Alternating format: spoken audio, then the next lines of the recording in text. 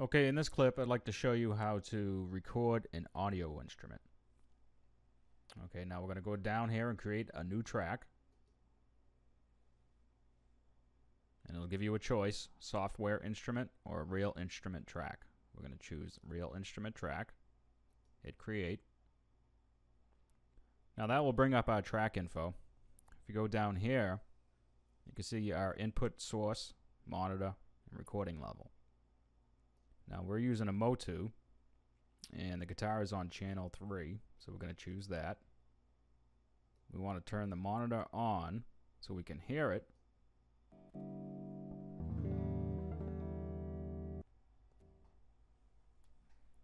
And the next thing you want to do is choose your effects.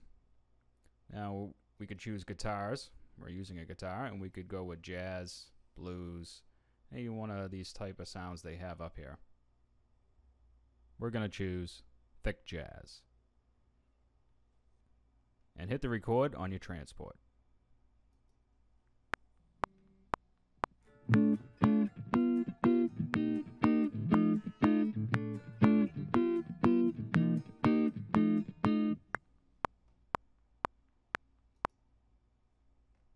And you can listen to it back.